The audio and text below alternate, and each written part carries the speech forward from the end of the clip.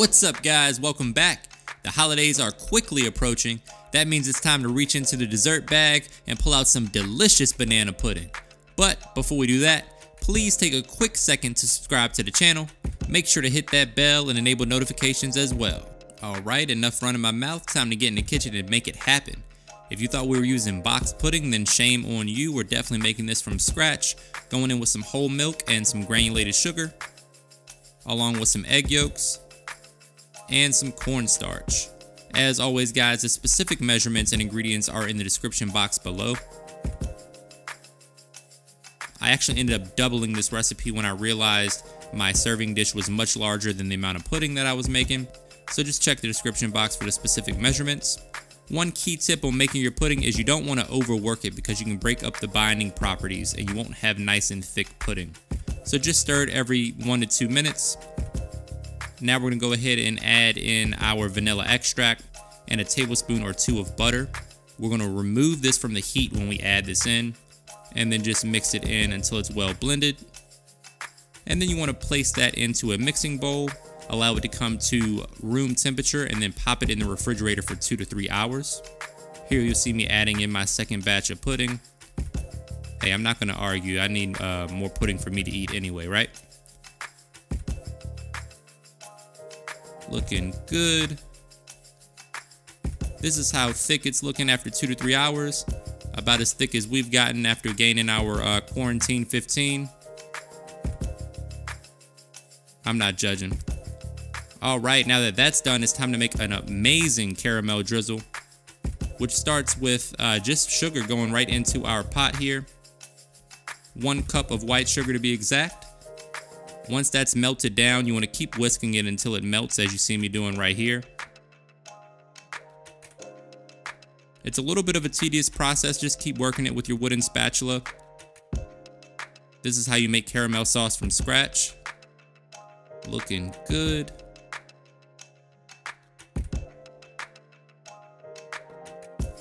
All right, now once your sugar has melted, you want to remove it from the heat and then add in 6 tablespoons of butter. It's going to bubble up pretty violently like that, so don't be alarmed. Just keep mixing until that butter melts. The situation will calm down, and then it's time to add in the star of the show, just to get the party started. A little 99 Bananas liqueur, partially because I'm a little bit of an alcoholic. Hey, don't judge me, I won't judge you. That's totally optional though, you don't have to add that if you don't want to. Next, we're adding in our heavy cream, about a ½ cup to be exact. You want to mix that in as well. As I said, guys, this is off the heat, so we're just using the residual heat to mix everything in. And there you have it, my friends, an amazing caramel drizzle that's going to pair beautifully with this banana pudding that we're making. I added a pinch of salt in there as well. Liquid gold. Jesus. Somebody call Werther's Original. For my young folks, that's the candy that your grandmother keeps in her purse. All right, moving on to the bananas. You want them to be nice and ripe. How do I know they're ripe? Well, you got to taste as you go. That piece is for me. Nice little snack. Once you've determined that they're nice and ripe, we're going to slice them into small circles, about 1/4 inch thick or so. No right or wrong way to do this. Banana pudding is definitely top 5 dessert for me, guys. I don't know about you. Let me know in the comments how you make your banana pudding. Try not to eat all of your bananas like me. Go ahead and place them in a mixing bowl once you got them all chopped up. And now it's time to plate this up. I have a nice, beautiful glass here that I'm going to use for Thanksgiving. I'm going to start with 1 layer of pudding. Smooth that out evenly. Followed by some vanilla wafers. A nice layer of those. And guys, I'm going over the top here because this is going to be my Thanksgiving preparation. Adding a little Lorna Doone cookies as well. Mostly because they're absolutely delicious. But you can, add whatever cookies you like to this. One or the other, or both. Hey, like I said, this is for Thanksgiving, so let's do it the right way. Once you have your layer of cookies down, we're going down with a layer of bananas. I like to layer my banana pudding. You can just do one layer if you're making a smaller batch. But for the holidays, I like to jazz it up a little bit, so.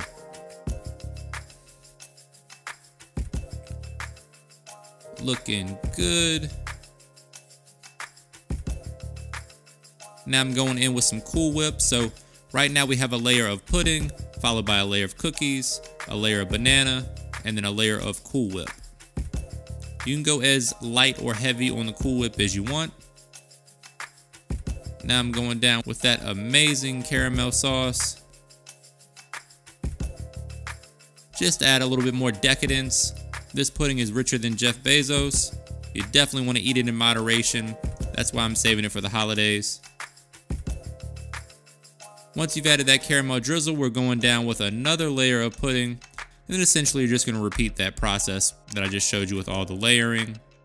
If you have a nice glass dish right here, you have to be real patient and try to make it pretty. If you guys been following me for a while, you know patience isn't necessarily my strong suit, but I made it through this just fine. Probably because of that 99 bananas.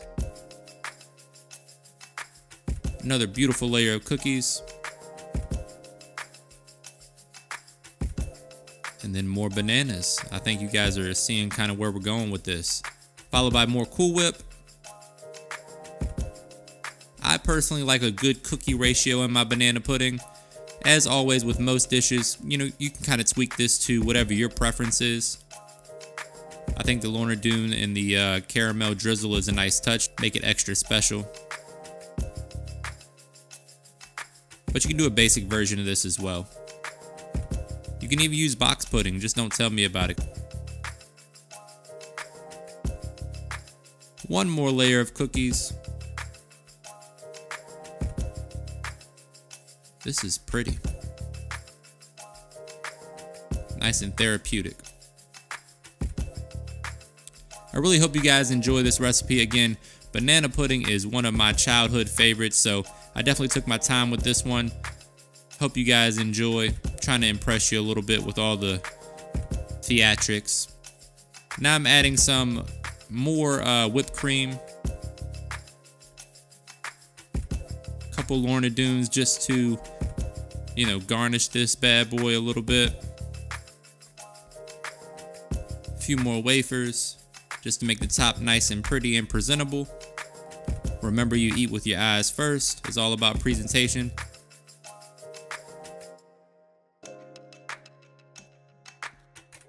Oh man, a little caramel drizzle just to set it off.